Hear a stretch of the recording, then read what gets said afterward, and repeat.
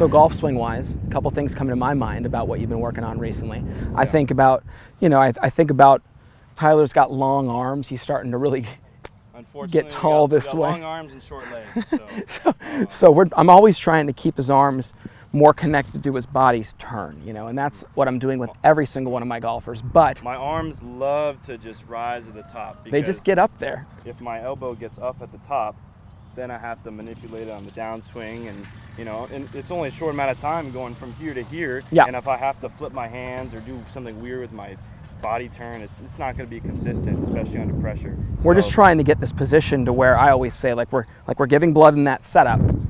We're shaking hands with somebody down the line, and then we're simply holding the tray at the top. And all that's doing is keeping the hands more in front of his body center. Now, with Tyler, it's even more important with those long arms that we keep his hands connected to his body, or at least attempt to on every swing. That keeps his hand path consistent to the direction the body needs to rotate. Now, what's important to understand about that is if my hands climb to the top this way, now that's the start of doing things to have to shallow, that's the start having to do things, right? To shallow the club the wrong way. This guy is really good at charging through the golf ball and covering it and putting in, you guys will see, he moves through it as well as anybody. He hits it hard, you guys. It goes really far. His ball speed's incredible.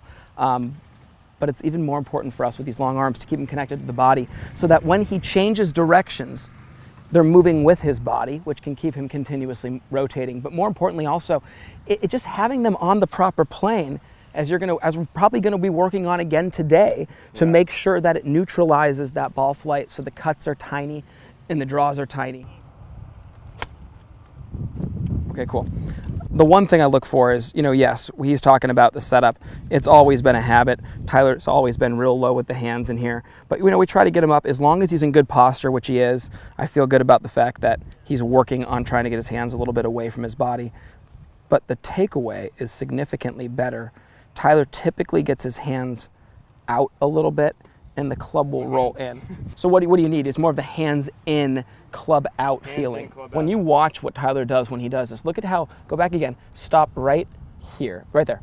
See how the butt of the club is still pointed to the inside of his left leg and the club's at about a 45-degree angle. Keep the club there, Tyler. So watch, if I were to grab this alignment rod, put it from heel to toe, parallel. You see how it's on that line. Now that's my mentor always told me, Todd Sones, just get that club hinging in this direction. Now what that does, what I love about it, is it keeps this wrist nice and flat. Show him this again. There's that direction, so it's towards the camera. And what's funny is then switch the camera back around down the line of his feet now. When his body keeps turning, guess what happens? It goes down the line, it goes up the forearm, and then it goes right down the line at the top. The golfer who works on keeping the club outside, what happens a lot of times? They feel like they're then gonna wipe across it and get steep. A lot of people are watching this going, yeah, that's exactly what happens to me. You know why? Because the golfer who tries to get outside the wrong way, pick up the club, and guess what? They get it behind their body's rotation, and that's the problem. So here's what we need to do. For a guy who we're looking at getting shallower and not steeper, we want to make sure that as we set that club, it's really staying connected to your chest, your hands are. So when you get up there, everything's looking at each other, because then it can come down looking at each other. If we pick it up at all past our chest, arms are behind us, body starts rotating without the arms, wiping it right all day. Yeah. So here's what I want you to do. You get in here. I actually set those alignment rods up pretty nicely. Put your hands on the red line. Put your club head on top of that yellow line. And all I'm doing is I'm putting them in the ground to help Tyler understand this personal visual that I've always had of, if I set up with my hands on the line of the red line, the exaggerated feel for somebody who takes their hands outside and moves the club inside, so somebody who does this a little bit, which Tyler does to some small degree, the opposite would be to keep the hands on the red line with the club staying on the yellow line. And you can see that really, even though it's exaggerated, helps the feeling of my wrist keep the club at that 45-degree angle, which is just a great feeling for somebody who's gone the opposite direction. Hop in there and let me see how you do it. Hands directly on this line. So exactly, there you go. Look at that, see how he sets it right up that plane? And his job today is to make sure he syncs it up with his body's turn. See, look at that. Yes, another very simple way of doing this, we can set it up in between the ball and his feet on the line of the shaft, boom. Go back here to where it doesn't even impede with the swing. But I can just see it. And he can see it out of the peripheral vision, and he's gonna feel like his hands stay on this side while his club head stays on top of it on this side. All right, TK, you got this, buddy.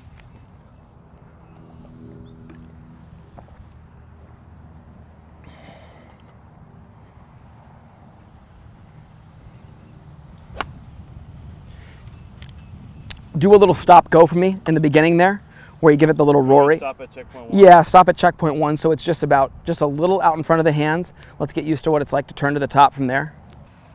There it is. So he's gonna hit checkpoint 1, he's gonna stop it, he's gonna guarantee it's correct. So here we go, let's see it. There it is. Good turn. Yeah, that's real nice right there. Why does the club need to set inside the ball? Well, here's why. When I do that properly, it means the golf club is set in front of my hands and in front of my body. Now, if I were to be behind my hands like this, and I turn at you guys, that small degree behind my hands, I'm gonna have to correct that in my swing. You know, especially then when I set it back here, well, look how far that club is now behind me. I have to make up for that in the swing. So it's really important when we're in here that we work hard to understand checkpoint 1 is checkpoint 1 for a reason. Path of the least amount of manipulation if I rotate. If I hit checkpoint 1 and I keep going, there's the set position right up the right forearm. Path of the least amount of manipulation if I keep rotating. Great angle of attack, right down the line, square club face longer. Yeah. Dude. Money. Yeah. Compress you very much. Like, check this out. Like, look at the difference in this takeaway right here. Love this angle. Look at the shaft and how that's.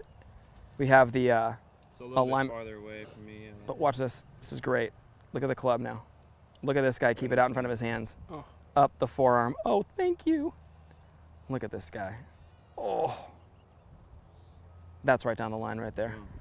Love it. The most important thing for you is going to be making sure to understand what we talked about, and I know you know this.